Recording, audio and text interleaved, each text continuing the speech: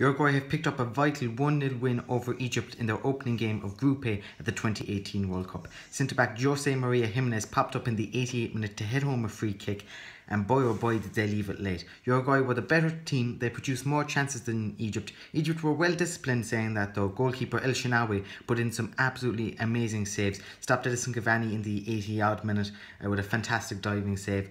Luis Suarez for Uruguay should have had maybe a hat-trick. He missed an absolute sitter in the 23rd minute, but all in all, Uruguay recorded a vital win that puts them just behind Russia at the top of Group A, both with 3 points, but goal difference separating them. Russia of course +5 and Uruguay +1. A vital win for Uruguay. They are favourites to win this group, and beating Egypt will certainly put them on the right track. There'll be a full match report up on the website coming up soon.